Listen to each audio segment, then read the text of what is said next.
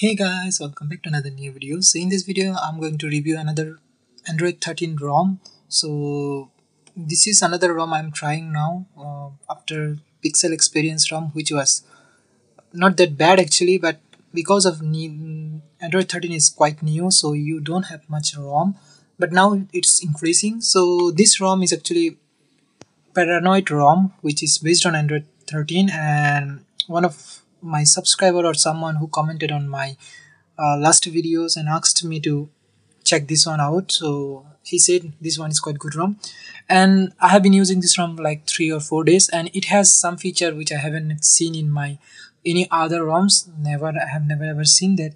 So Paranoid is actually quite good ROM. I used to have this ROM, or I used this ROM on my Redmi Note 4, and after that I haven't installed it on my Redmi Note 8. So this is first time I'm trying it on my Redmi Note 8, and it's based on Android 13. So let's go and check first what we are getting with this ROM. So if I go here, and yes, as you can see, Android 13, and the security patch level is like August 5 2022. It's quite old, but it doesn't matter actually. So maybe you will get update. And after that, the app selection. So what we are getting here, the launcher we are getting is like, so if I go to the home setting, so we are getting the launcher is called maybe see maybe this launcher is called Paranoid launcher maybe, but it's not Google launcher actually. It has looks like Google launcher, but it's not. But it has a customization, like you can remove the Google search bar from here. I don't really like Google search bar, so it's quite good actually. They have this kind of features, and the ROM is actually quite fluent. I haven't faced any kind of problem yet. Maybe there are some bugs, but still I haven't faced anything. So as you can see, the launcher is quite fluent, and the performance is quite good. But there is a issue also. I will tell about that too. So the ROM come with MIUI camera, which is working fine. There is no issue with that. And there are some basic G apps, and I have disabled it almost all, like Google and Chrome and other things, because I don't really use those things. And it has one interesting feature also. So first of all, let's see what we are getting with this. So we know we are running on Android 13, and we are getting Xiaomi parts option, because this ROM also has like skin burning issue. I have tried it without turning on the KL option, but I was getting like skin burning issue. Then I have to turn it on and adjust screen settings, saturation, and other things, and it's working just fine now. No skin burning issue.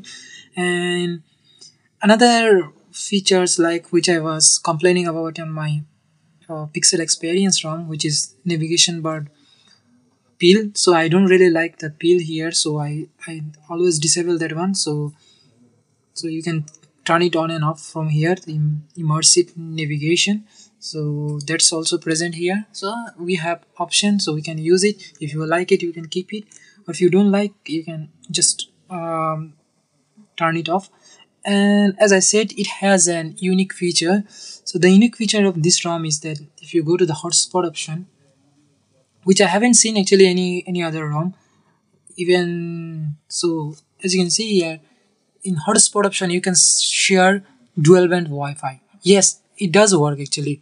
So you will get two Wi-Fi networks, same one is 2.4 gig and 5 gigahertz. It is, I haven't seen, maybe in flagship phones you may get this feature, but in my phones whatever I have used, I have never seen this feature available on the phone.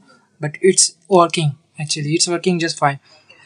But sometimes my phones, like my Lumia phones, does not really find this band. I don't know, even 2.4 gigahertz and 5 gigahertz, none of this.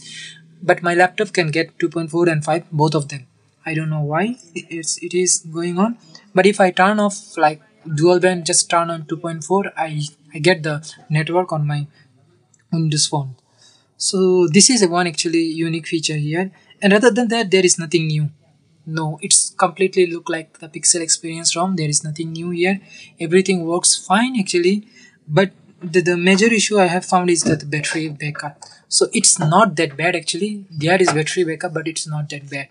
I haven't faced actually that much issue, but it is present. Like the battery is not that good on this ROM, then I have used like Android and other ROMs. They are quite better from this ROM. So rather than that, nothing new here.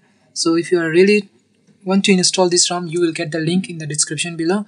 And I will say just wait for a few months. Maybe there will be much better ROM after some time. And Android 13 is still new, so there is not much improvement in Android 13 yet. So if you, because there is, I haven't seen any features that is like it's different from Android 12.